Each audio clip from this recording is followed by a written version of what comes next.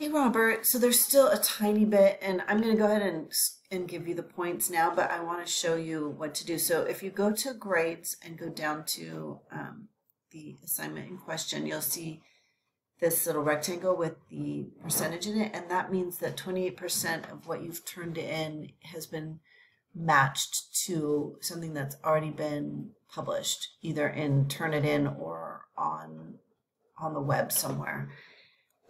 But that's, I mean, the number that's high, but it's high because you have a couple quotes, and I have it set. I have the settings so that the plagiarism detector picks up the quotes. So what I do is I just kind of go through and I see, okay, like that is in quotes, that's fine. Whatever's flagged, that is in quotes, that's fine. Same with that.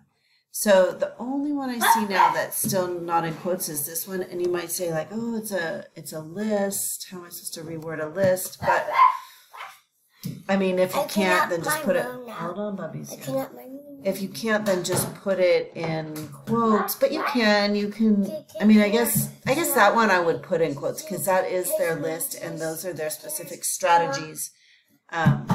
So that's all. I'm going to give you the points though, but I just wanted to show you, make sure you know how to do that for future reference.